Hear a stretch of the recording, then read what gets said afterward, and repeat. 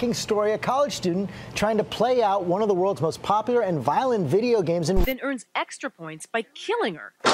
We now require warning labels on toys that can potentially damage children's bodies. Why not do so on a toy that can damage their minds? Video games have been at the heart of controversy for years. They've been blamed for everything from shootings to bad grades to your parents' divorce. It's not uncommon for video games to be painted as the devil, but never before did it reach levels like it did in 2005 with GTA San Andreas and the Hot Coffee mod. I am the captain of this vessel. I'm Charles, and today I'll be taking you deep into the depths of a controversy so legendary that it is still talked about to this day and was nearly responsible for the eradication of video games as a whole. We nearly lost this sacred treasure. Join me today as we spread apart these ass cheeks and dive deep into the Hot Coffee mod history. So what is Deep Dive? Deep Dive is a new series in which we've gathered America's brightest minds and put them aboard this vessel to tackle the most puzzling mysteries we've ever faced. We attempt to solve the Black Dahlia murder, what happened at the Dyatlov Pass, as well as just go over the wackiest controversies we've ever seen, as well as their cultural impact on our society. So Hot Coffee was the natural first step on this journey we'd like to take. So what was the Hot Coffee mod? The Hot Coffee mod was a hidden minigame found within GTA San Andreas. This minigame involved sex, an unexplored taboo topic in the 2005 era. By today's standards, this doesn't look that impressive. It's two fully clothed models with maybe like 20 polygons total making them up. It looks like a bad Roblox mod doing WWE wrestling moves in the bedroom. But in 2005, this was proof that gamers were spitting in the face of God. This was fucking blasphemous back then. This wasn't the first of its kind. God of War 2 also did something similar, however, this was the straw that broke the camel's back. With GTA's Hot Coffee mod and this simulated sex scene... Damn. That guy's fucking cruising though. Just the fact that it was in 2005, that this had a pretty profound effect. And a lot of fear was driven into the hearts of parents that didn't really monitor their children's behavior. So there's a huge hoopla about it, which is odd because in 2005 we were just beginning to explore the possibilities with online pornography. It was very hypersexualized at the time. Men in 2005 saw more titties than any of their ancestors previously thanks to the ease of access to such content, but it had never really leaked into video games where most parents would just give their kids a game and just ignore them. Now they felt like they had some level of responsibility, God forbid, to actually monitor and see what their children were consuming, and the Hot Coffee mod put a lot of fear in their hearts. In 2005, the 38-year-old modder Patrick W. from the Netherlands shared with the world the Hot Coffee mod. It was unlike anything we'd ever seen before. This was like a unicorn. It was absolutely fucking magical, and that's because it wasn't really a mod. It was in the game. What Patrick did was he changed a 0 to a 1, which re-enabled its existence in the code. So he basically just flipped the light switch and turned it on, and then you got to have horribly animated, penetrative sex with whoever you were going on that date with. After news of this discovery broke to the world, it was more impactful than if we had found Atlantis. Everyone picked up on the story with an absolute mass panic. Parents losing their fucking minds, thinking that there were hidden things like this in all of the video games their children were consuming. This was sex hidden in my mature rated game that my son was playing. My God, what else is in there? And this led to huge panic, and Rockstar themselves had to come out and do the best they could to stop this storm of shitty parenting. Rockstar initially tried lying. They said that this didn't exist in the game, and they were disgusted that this modder, this hacker who could probably steal all their bank account information if he wanted to, would do something so horrendous and so just disgusting to put sex in their video game. They came out and condemned it and pretended like they didn't know what it was. They said that it was all Patrick W. who put this here. It was his creation, his baby. Rockstar had nothing to do with it. They were victims of this heinous crime. But then after the ESRB got involved, they then had to kind of backpedal in order to avoid further huge problems and legal ramifications. They had to come out and admit that no, This is a feature that existed in the game that they thought was turned off for good. This led to ESRB pressuring them and eventually led to them re-rating the game as an adult-only game. It was discovered that the same effect could be achieved in the original console ports of the game using simple third-party software. So some shit like Game Genie, Game Shark, Turbo Gamer Extreme, fucking GameFAQs cheat codes.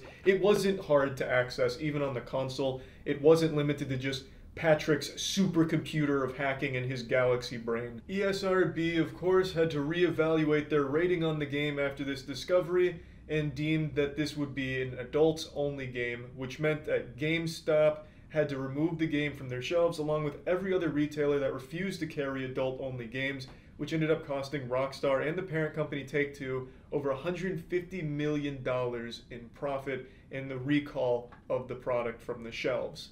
So this happened over 15 years ago. Why are we talking about it now? Well, A, it's a fucking great story, and B, I'll get into that right after we talk about World of Tanks. And to do that, I'm calling in the expert, First Mate Phillips, to take it away. Thanks, Captain Charles White. World of Tanks is a massive online, free-to-play PC game where you get to sit in the driver's seat of some awesome tanks. World of Tanks has a massive arsenal of over 550 tanks, so you and your friends can play in run-and-gun styles, ambush styles through the forest. You can sit back and snipe from afar. The world is your oyster. There's also some massive fields that you can play in, so you can choose from 40 different arenas, whether you want to sneak through the forests, tear through the deserts, go through the warehouses. It's whatever you guys want to do. And like I mentioned, World of Tanks is free to play with 100 million active users. So you can jump in with any of your friends, whether you're a novice or pro, and experience the same amazing game as everybody else. One of the coolest parts is that it's historically accurate. You get to feel like a real tank commander taking part in a furious armored offense. You get to earn experience, modify, and even upgrade your tank so you can create a steel beast that's ready for any competition. So remember to use invite code TANKMANIA to get the Tier 5 Excelsior tank, 250,000 credits, 7 days premium access, and 3 rental tanks for 10 battles each. So once again, use code TANKMANIA for an awesome package today.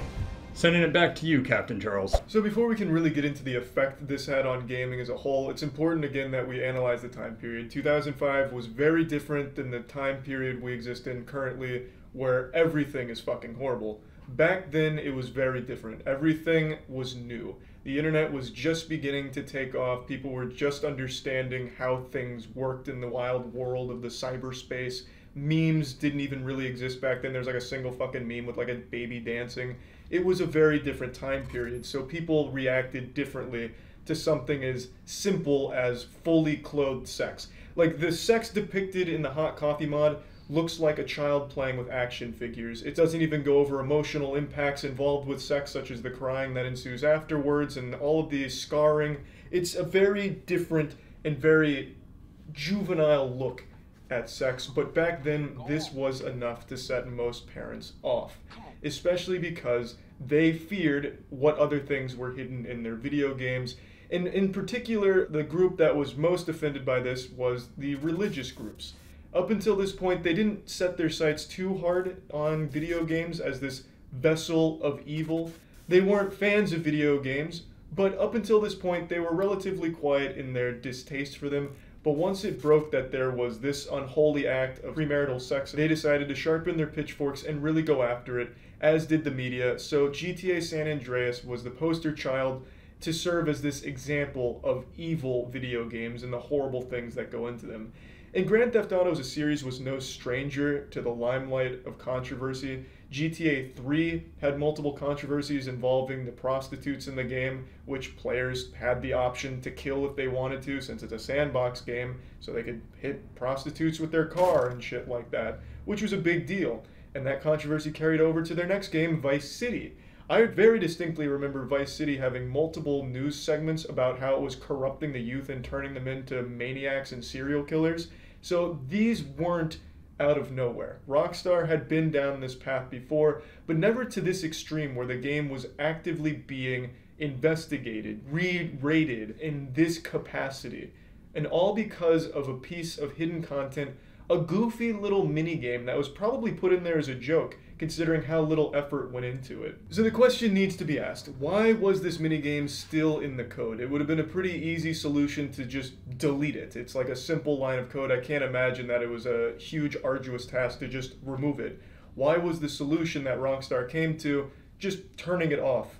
Kind of. So there's a few theories here, and not to go full Alex Jones on you, but I'll choose the most sane ones.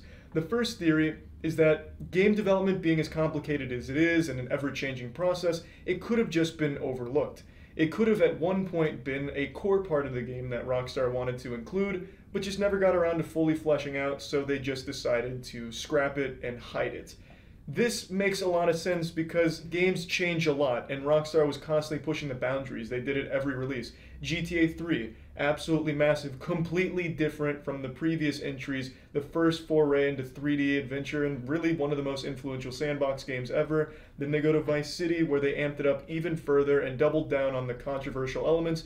And then San Andreas, maybe they wanted to be even edgier, fucking push the boundaries even harder. It's not a phase, Dad, and go in hot and just have penetrative sex, which they didn't fully realize in time by the deadline.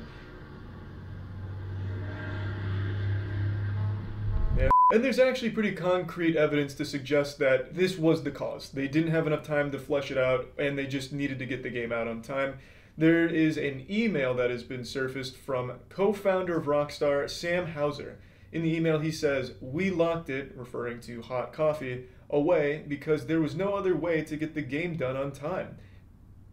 Safely." That's weird phrasing. It makes it sound like the whole office was like in danger, like there's fucking dynamite planted under the building if they didn't get it shipped in time. The code is very interwoven in, and everything reacts to everything else. The impact of yanking something late is too scary. I'm not a game developer, but that seems like a pretty shitty excuse. It's not like a fully fleshed out game, but I don't know. This is the email, and it does sound believable if it's like the worst coding of all time. So it is possible that it was there, and then when they were ready to ship, they couldn't finish it, and if they took it out, it would have damaged the product as a whole, affecting other things, like maybe gravity wouldn't work if they didn't have this hidden minigame in there. In another leak, Super Sexy Sam had messaged Rockstar's operational director Jennifer Colby, expressing his disappointment that the sex minigame was poised to be cut from the game, saying, "In GTA San Andreas, we are keen to include new functionality and interaction in line with the vibe of the game." This guy's a pioneer using vibe back then, Jesus. "In addition to the violence and bad language, we want to include sexual content, which I understand is questionable to certain people, but pretty natural, more than violence, when you think about it and consider the fact that the game is intended for adults. I know this is a tricky area," he concluded, "but I want to find a way for this to work." You can see how bad they wanted to fuck in this game, and you can really see just how incompetent they were at capturing it with the minigame. But the heart and the passion was there. They clearly wanted this as a feature in the game. Colby responded, stating that the ESRB would most certainly give San Andreas an adult-only rating, which would hurt 80% of their distribution options at the time. So finally, Sam said, "The cuts are everywhere. It didn't feel like we were pushing any boundaries now. Why bother? I really do not want to change this stuff. It feels so wrong at the behest of psychotic Mormon capitalist retailers." Sam's kind of going in. Sam's starting to fucking feel himself here. He wants to fuck in his games, but he feels like his hands are tied by society. We are prisoners of the societal standards that forbid us from seeing sex in GTA San Andreas at this time, and Sam laments this fact. And a month after the console launch, Sam sent another email, and this time the game's producer Leslie Benzies in regards to the PC version, in which he said, "Explore any additional content ideas. See how hard we can push the sex stuff to make it bonkers." Fucking Godspeed, Sam. That's exactly what we needed. A man with a pure passion for pussy and penis in the bedroom of GTA San Andreas. This was a guy, a pioneer, an innovator, who wanted sex in his game so desperately, and whose heart was broken when he couldn't have it. It seems like he's the only one on the people's side here at the company, constantly lobbying to push the envelope and make it as bonkers as possible.